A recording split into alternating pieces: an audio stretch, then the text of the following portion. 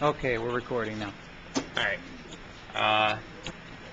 In the batch simulator, you first start out with putting in an amount into it. If you put less than 10 or greater than 250, the light will not start to be able to run it. So, light, we're at 100. When we're over 250, it turns off. When we're less than 250, it also turns off. As you can see, we cannot start it. So, we put it to 10, 110, we'll enter it, we'll go, and we'll start it. It fills up the tank to 110, it starts heating up to 65 degrees. Once it's at 65, it mixes for 5 seconds, then it switches to idle mode. It wants you to raise the temperature gauge, and then start it up again.